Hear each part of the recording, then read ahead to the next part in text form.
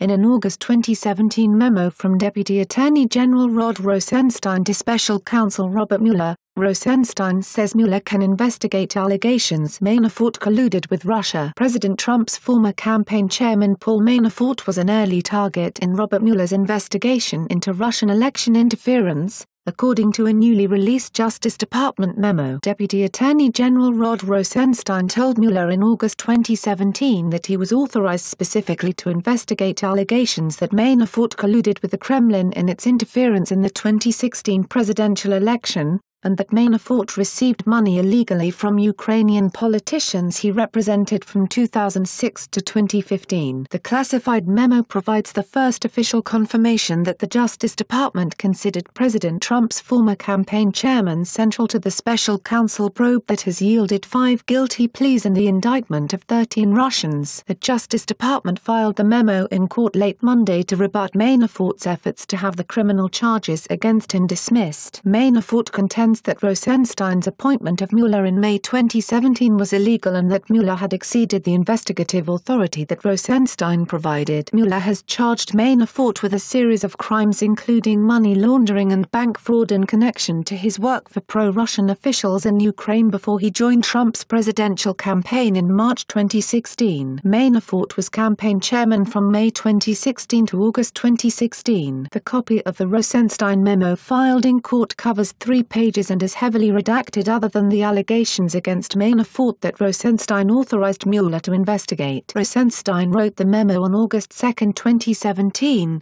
2.5 months after he appointed Mueller, a former FBI director, as special counsel. Rosenstein's May 17, 2017, appointment order is written broadly and vaguely to give Mueller wide authority and to allow the order to be released publicly. The order authorizes Mueller to investigate possible coordination between the Kremlin and Trump associates and any matters that arose or may arise directly from the investigation. The August memo, which had been secret until Monday, provides a more specific description of Mueller's authority and lists at least 1.5 pages of specific allegations that Mueller can investigate. In a legal brief accompanying the memo, Mueller says Manafort's indictment falls within the special counsel's authority.